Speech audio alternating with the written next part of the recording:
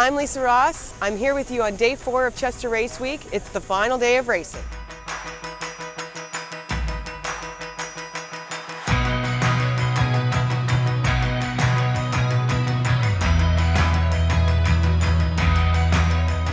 Today we're going to be speaking with Rod Johnstone of J-Boats, and he's here skippering his J35 J2. All right, so this is a staple in your schedule. So why do you feel Chester Race Week is worth the trip for you?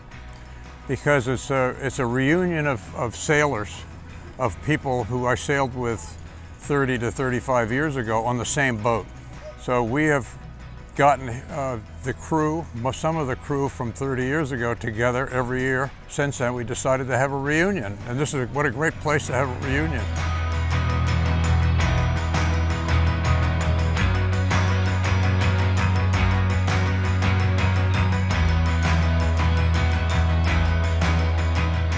So it's nice to see a few J35s here. Yeah, well, that's one of the reasons we like coming. There are other J35s here, and they're very well sailed, and so we got a lot of good competition. Yeah, yeah. It's you guys have been duking it out in that distance fleet for sure.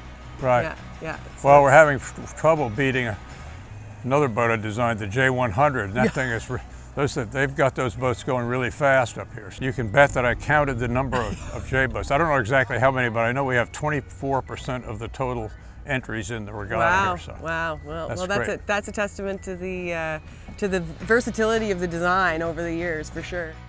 This is the last day of the regatta. The points, I think, are pretty tight still. Well, for second, third, and fourth place, yeah, the points are really tight. So we just have to go out and just try and sail a good race and stay out of trouble and have a good time. Yeah. Are you going to be keeping your eye on the other boats, or are you guys going to sail Not your me. own race? I'm supposed to be steering the boats. I'm not supposed to be looking around. If I start keeping my eye on the other boats, we're not going to do well. Thanks for coming in to talking with us, and hopefully we'll see you next year. Well, I hope so too.